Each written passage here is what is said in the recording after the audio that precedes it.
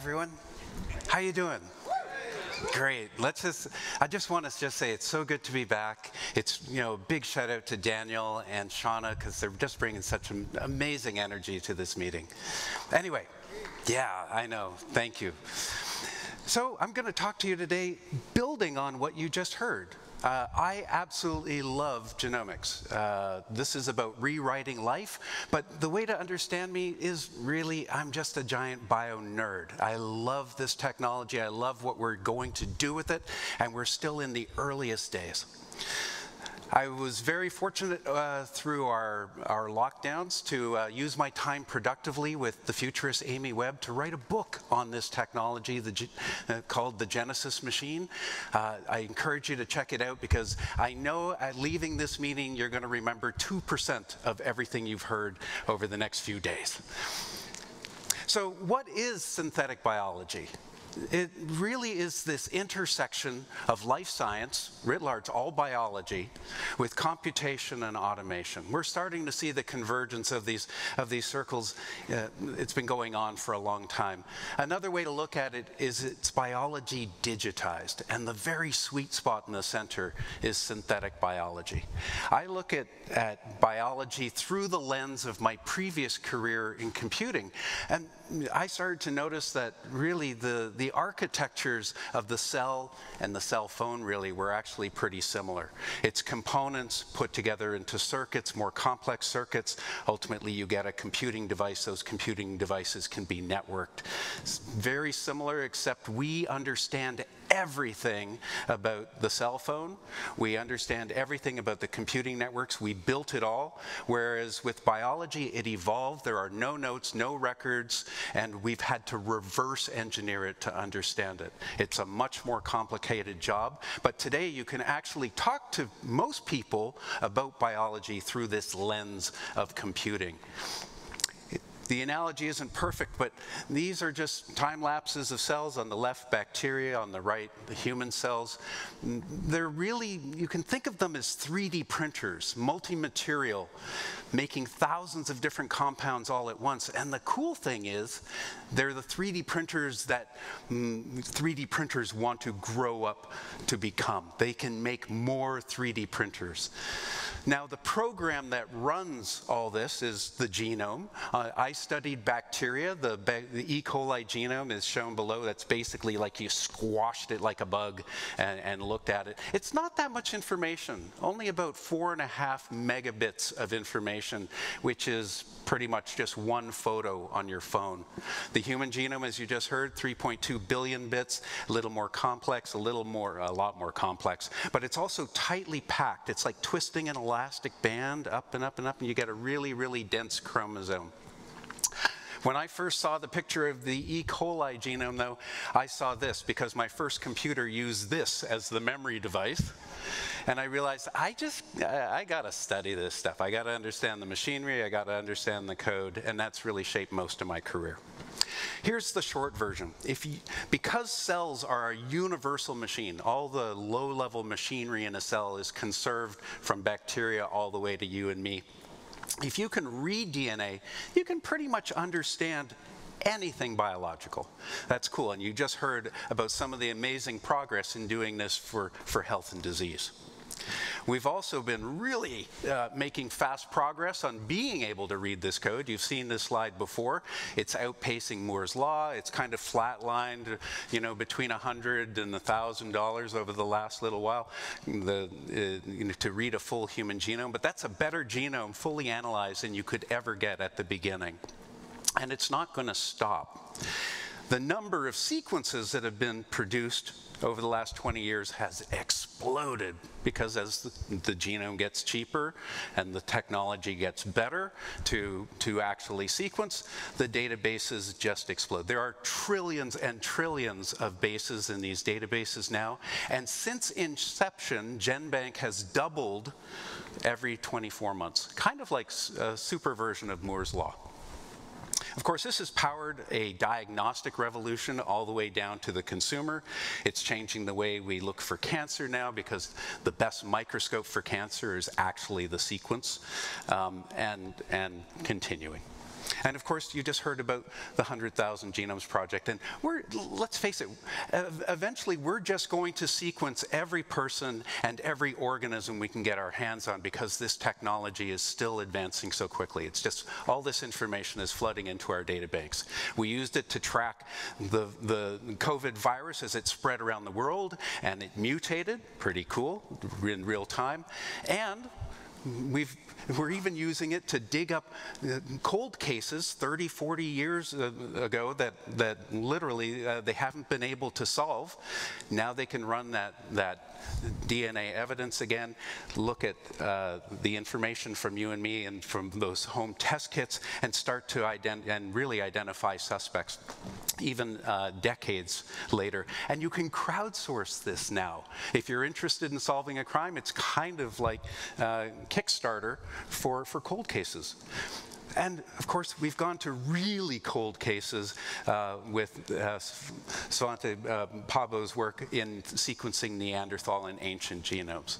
You know, literally millions of years old, we can start to understand the evolution of humans. It's even coming to your local home association, because now this service will go and collect bits of dog poop and identify which dog in your condo association has been pooping on your lawn. Kind of silly. And of course, we're learning how to interpret this information faster and faster using machine learning and other algorithms. DeepMind's work a couple of years ago to analyze every single protein was one of the holy grails of bioinformatics. Absolutely amazing.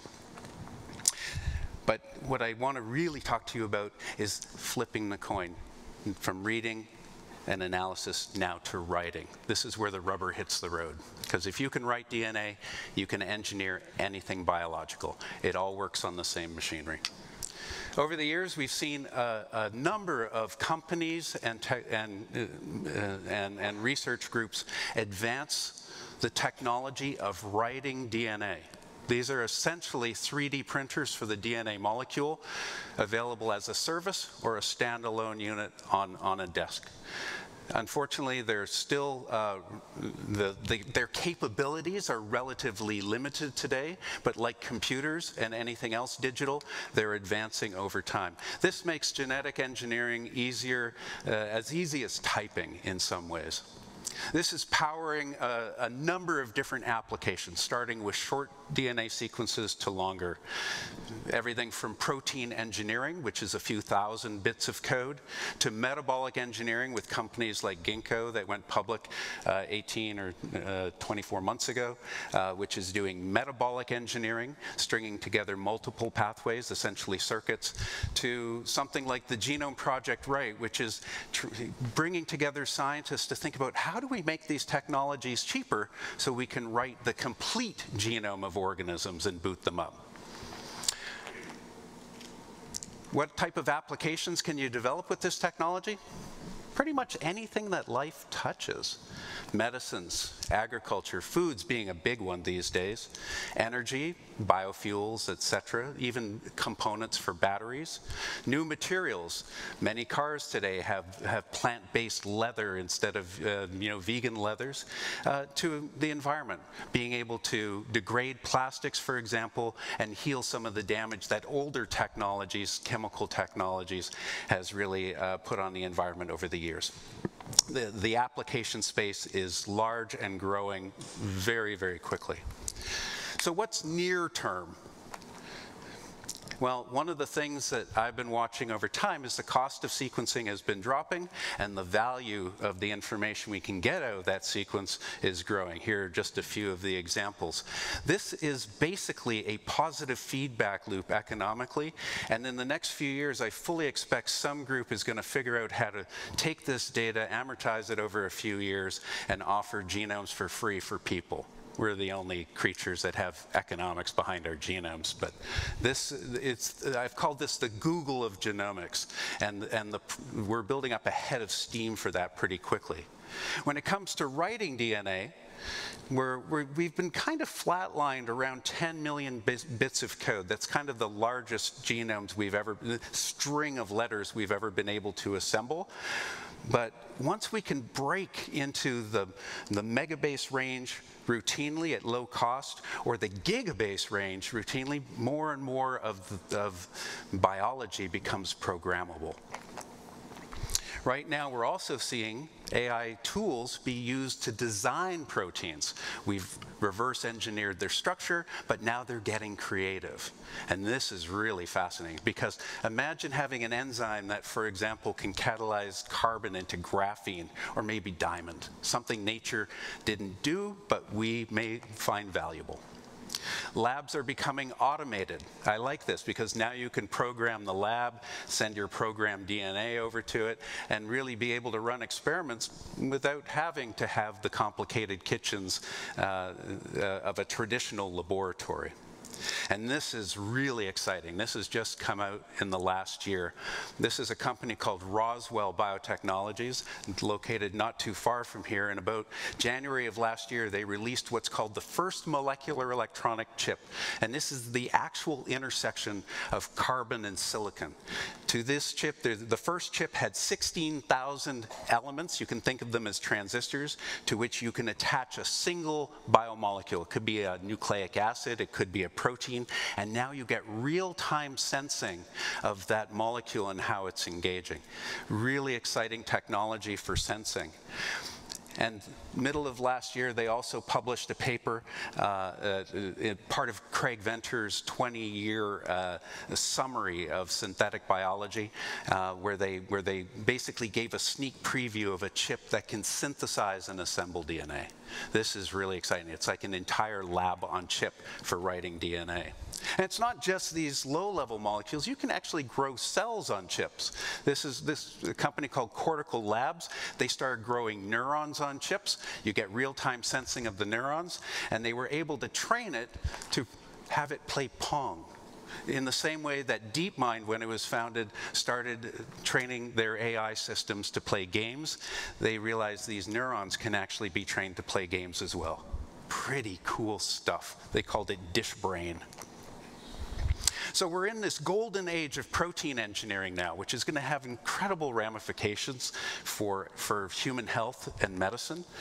We're starting to do things like engineer viruses, vectors, and virus-like particles, and that's because these agents are really USB sticks for cells. It's teaching us how to reprogram cells, drop in a new program, for example, to kill a cancer cell or add a new function, replace a gene. Lots of activity in this area right now.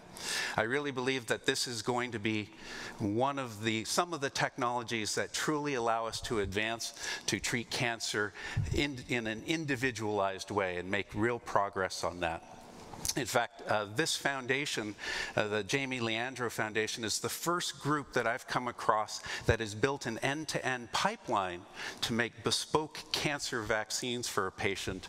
And I'm really excited about this pipeline that they've built because I think it'll work for other programmable medicines. And eventually, I'd love to see a computerized model of a cell very similar to Google Earth, because right now we don't have that common foundation for scientists to work on. Where does this go next? I have to be quick because there's not much time.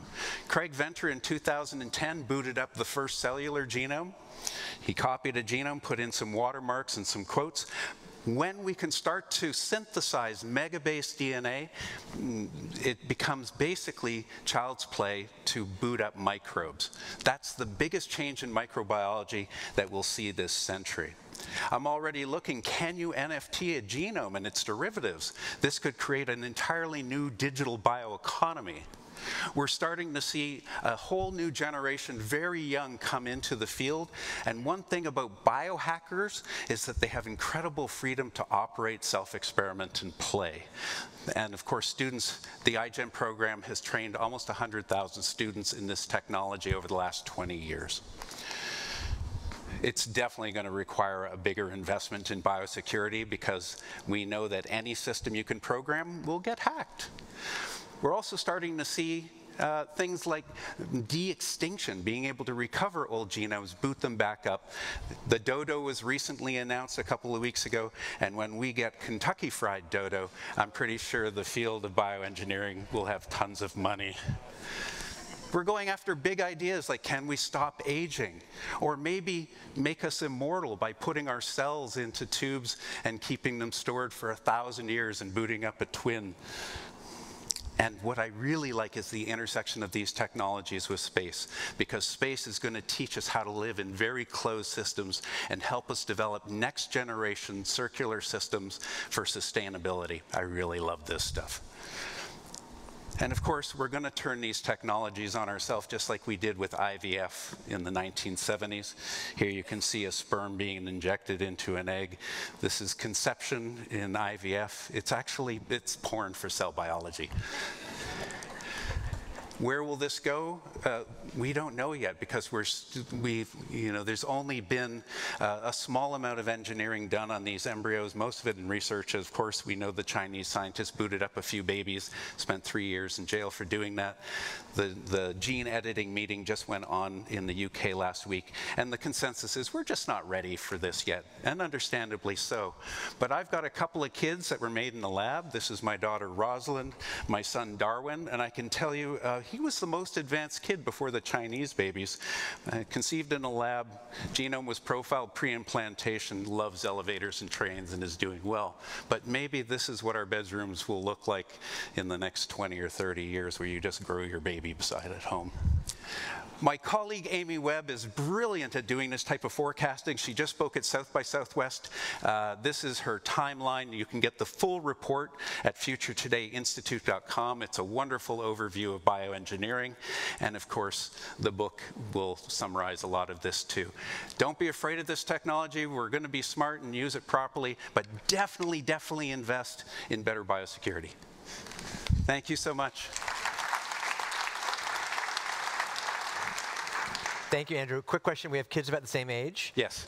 They like Legos, I'm sure. Are your kids already learning SynBio? And is this going to be the programming future, a language of the future? Yes, absolutely. In fact, it's one of the easiest programming languages to learn because it's universal. So if you can learn how to program a bacterium, you can start to think about programming something much more complex, your next pet.